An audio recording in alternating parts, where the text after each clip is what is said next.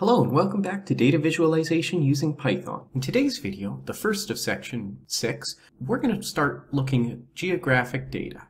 We're going to take a look at Matplotlib's base map package, how to work in non-Cartesian coordinate systems, how to generate plots in map projections, and how to plot various objects in geographic data. Today, we're going to look at latitude and longitude. In particular, we're going to look at the non-Cartesian coordinate system that is spherical coordinates. We're going to see how latitude and longitude work in spherical coordinates and see how different kinds of map projections take spherical coordinates and convert them into Cartesian ones. Now, we're going to be using the base map method, which comes as a component of Matplotlib, but which may not be necessarily installed on your system. So if you can't import base map, take a look at the documentation on Matplotlib's website and install the base map package using your package manager of choice. Now we know that the Earth isn't flat, at least I hope you know that. And because the Earth isn't flat, that its surface is roughly spherical, it means when we want to take coordinates that are embedded on the surface of that sphere and project them onto the screen, we need some way of converting that curved surface into a flat one, like we would see on a map. This is called a map projection. And because a curved surface is continuous, and because straight lines are actually not the shortest distance on a curved surface like a sphere, map projections that take you from a spherical coordinate system like the surface of the Earth to a Cartesian one always run into some inaccuracies. In particular, you have issues equal area and equal shape, or they're sometimes referred to as equal area and conformal maps. So you may have heard that the standard Mercator projection actually warps the size of things compared to whether or not they're near the equator or near the poles. So here you see projected onto North America the size of Antarctica and the size of Greenland. On a Mercator projection map, Greenland and Antarctica and Brazil here seem to have much different areas than they actually have. Brazil appears to be much smaller than it is, whereas Greenland appears much bigger than it actually is. That's because Mercator is a conformal map projection, preserves shape, but it doesn't preserve area. Let's take a look now at some real map projections and see how this works. So we're going to begin, as usual, by importing NumPy, Matplotlib, and basemap.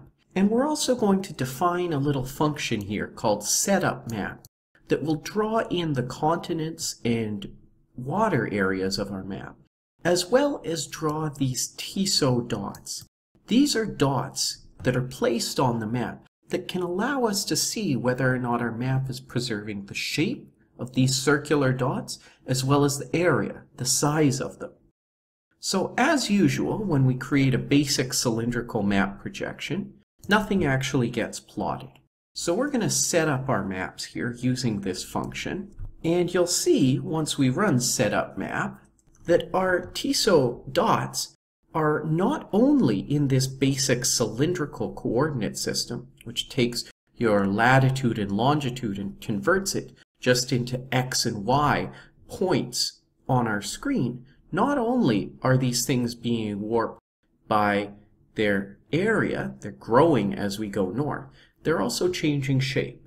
They're turning into ellipses. So that means that this basic cylindrical projection is neither conformal, it's not preserving area, and it's also not preserving the shape of our objects, our continents and land masses. Let's take a look now at the Mercator projection. Mercator is the most common projection that you might see on a map. It's the one that every classroom has within it. And you'll see that it's a little bit different than this very dead simple cylindrical projection. So if we set up our Mercator map here, you'll see that while the areas are not preserved, stuff near the poles gets much bigger than stuff near the equator, the actual shapes are preserved. So we're not having an accurate representation of area with a conformal Mercator map, but we are preserving the shape. There's also ways of preserving the area, but these things are always a trade-off. So let's take a look at the most common equal area projection, what's called a hammer projection. Now, a hammer projection will take one argument, and that argument is where we want to center our map on, our longitude 0. So let's put it right at 0, center it at the prime meridian. Now, you might recognize this hammer projection. It's this ellipsoidal projection. And you can see that while points near the edges here are somewhat sheared, they still have the same area. So you can't really preserve both shape and area while converting from a spherical coordinate system to a Cartesian one. Now, there is a very different way of projecting things that doesn't show you the entire map, but gives you kind of the perspective you would get if you were observing this 3D surface from a distance. And we can generate this using the perspective projection. So the perspective projection is used by setting projection to NSPR for spherical projection. And you can see we get essentially what we would see from a distance, like what you would see from space, essentially. However, you see here there's an extra argument, satellite height. That's actually the distance from which we're observing. At a distance 4 billion kilometers, things look pretty flat. Actually, this is 4 billion meters, so that would be 4 million kilometers. Watch what happens when we drop down to, say, 400 kilometers, so the height at which a satellite might actually be orbiting. Here now you can see we're no longer seeing the entirety of the Earth's surface, and in fact we're zooming in here and looking at a smaller and smaller area. We're actually getting a horizon effect that you don't get with these other kind of map projections. So if you want to get a picture of what the Earth might look like from a distance above its surface, these perspective projections are the tool to use for that.